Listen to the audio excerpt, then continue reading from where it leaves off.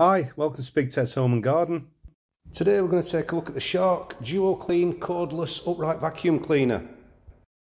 This particular vacuum cleaner is the ICZ160. It's the UK model with anti-hair wrap technology. I've owned this machine for 12 months now. I've been really impressed with it so far. So I'm going to show you the main features of this vacuum cleaner, and hopefully that will help you to make an informed decision on whether this is the machine for you as well. If you're currently undecided whether to go for a corded or a cordless vacuum cleaner, I wish I'd gone cordless years ago. I found it's absolutely brilliant. It makes a massive difference in terms of time and ease of use, not having that cable trailing around behind you. And I've found that I can easily get around the whole house on a single battery charge. Now, if you do decide to go for a cordless vacuum cleaner, they fall into two main groups. You've got the stick vacuum cleaners, which have got the motor, the bin and the battery up at the top of the handle, or you've got models like this where they're all located much lower down, closer to the cleaning head. Personally, I find that having the bulk of the weight lower down means that there's less strain on your wrists and your arms, so it's easier to use the machine for a longer period. Don't worry if you think that having the bin and the battery down at the bottom of the machine will stop you getting under furniture. It's all detachable, as I'll show you later.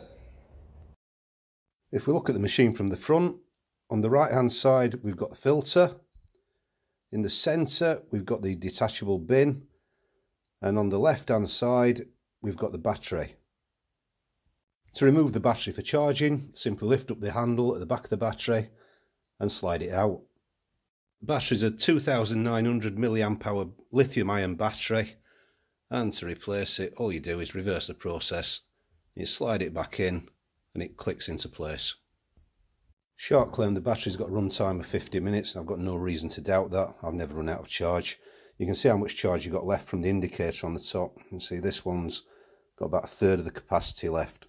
To recharge your battery after use, I find the easiest way to do this is to use the charging dock, which comes included with the machine. Just sit the battery in the dock and just leave it to charge. To recharge the battery from a third back to full capacity, it took 1.5 hours. The filter is located on the opposite side of the machine to the battery. It's easy to access, just pull off the panel and then you can slide out the filter ready for cleaning. There is a separate video on this on my channel if you do subscribe. To do this, all you've got to do is hit the subscribe button below. It costs you nothing, but it makes a massive difference to small channels like mine. At the front of the machine you'll find the bin. Removing it for emptying is simple. You just pull the two clips at the back of the bin and lift it off. You then press the button at the bottom of the bin and that releases the hinge base ready for emptying. Once you've emptied it, just clip it back into place. If you want to get into the top of the machine to clean the mesh filter, click the button just below the handle. This releases the catch on the lid and lets you open it up for cleaning. Just click it back into place when you're done. The bin then just clips back onto the front of the machine. Underneath you've got the anti-hair wrap brush. It's designed to stop hair getting tangled up in the brush. As you can see, it's not perfect, but my daughter does have very long blonde hair. I actually found that it's the comb by the front roller that needs cleaning more often. Now fortunately the front roller does detach to allow you to do this. To do this, all you have to do is push up the tab on the side of the cleaning head and pull the roller out. You've then got easy access to the comb and you can pull out any fluff that's got stuck in there.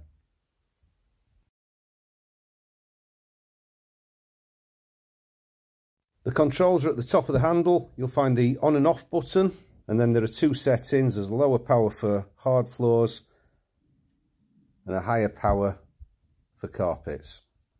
In both modes you can press the boost button if you need a little bit of extra suction.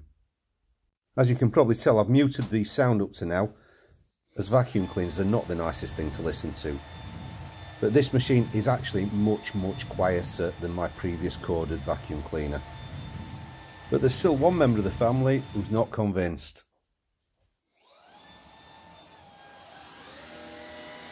It must be the lights.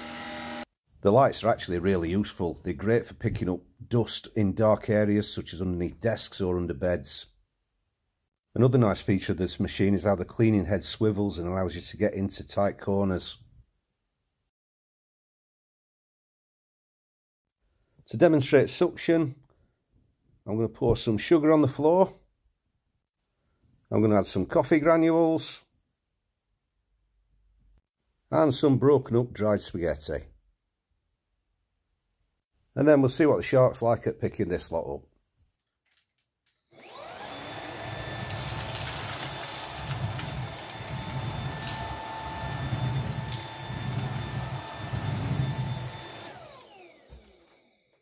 As you can see, absolutely no problem there at all. If I zoom in, you can see it's done a really good job. Battery life and suction were the two things I was worried about when I switched to a cordless vacuum cleaner. But this machine's been great so far. What you don't get with the Shark is lots of accessories. You just get the 3 tools shown here. So you've got this brush, this attachment for cleaning upholstery, this longer nozzle for getting into crevices, and a tote bag to keep them in. And you also get the charging dock, which we discussed earlier. One of the big advantages of the Shark is how versatile it is. It's really easy to take it apart. The motor and bin simply unclips and lifts away. And then the wand release button allows you to separate the wand from the cleaning head. You've then got a handheld unit with a long reach. You can add attachments such as a nozzle and get right up into the corners where the ceiling meets the wall. Another option is to use the trigger on the handle to release the control unit. You can then add attachments like the brush to give you a short handled unit, which is ideal for cleaning upholstery, inside cars or windowsills. If you need to vacuum under low furniture such as sofas or beds, it's easy to remove the bin unit, and then you can hinge the handle right back and get right under there.